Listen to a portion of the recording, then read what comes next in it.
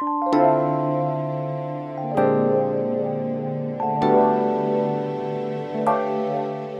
everybody, welcome to Aikidoflow.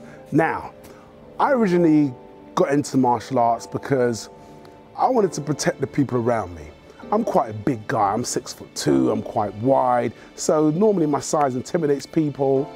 You know, I don't really get any problems, but people around me do. So I always wanted to learn martial arts in order to protect people like my girlfriend.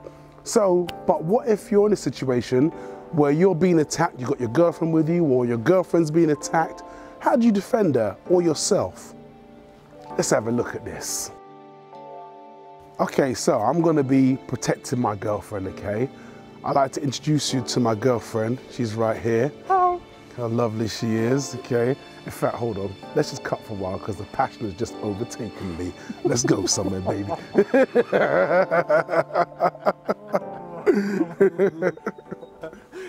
Okay, now, for some reason, Jason wants to get to my girlfriend, okay? Obviously, you can't find a girl as gorgeous as mine, okay? So my emphasis is, I'm gonna protect her. Wherever he goes, I wanna move. See, I've noticed my hand is also on my girlfriend because I want to know where she is at all times, okay?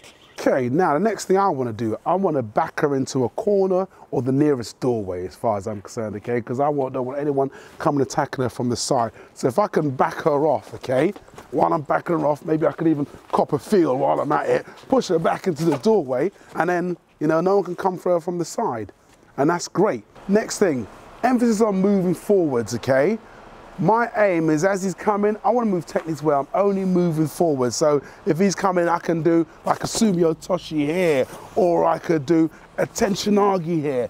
The point is, my girl's here. If he comes at me and we're struggling and I try and do some sort of Shinagi here, boom, whack my own girlfriend in the face. You know, I don't want to do that. So it's emphasis on moving forwards. So I'm getting him away from my girlfriend. I'm moving away. She's not getting hurt. She's in danger.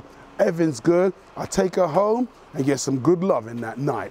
The next scenario is, okay, I'm in a discrepancy with somebody.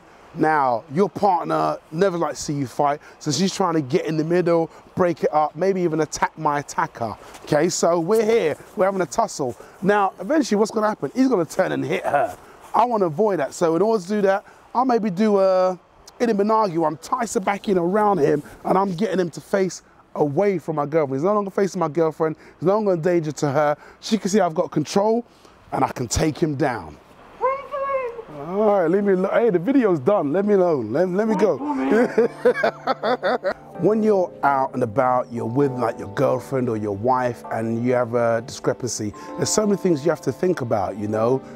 Backing your girlfriend into a corner, you know, making sure she's not getting involved, trying to jump in. Her jumping in can be a distraction to you when you think, yeah, you can handle the situation, but she wants to jump in and separate you. She's getting caught in a crossfire. So there's so much to think about. So that scenario is completely different from having a one-on-one fight. So so many things you need to take into account.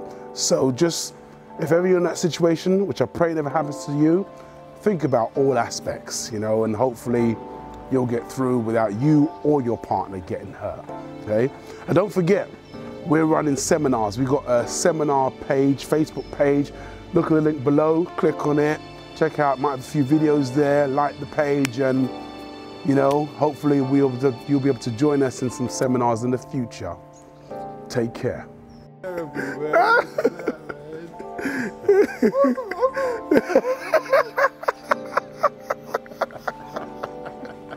Yeah, baby.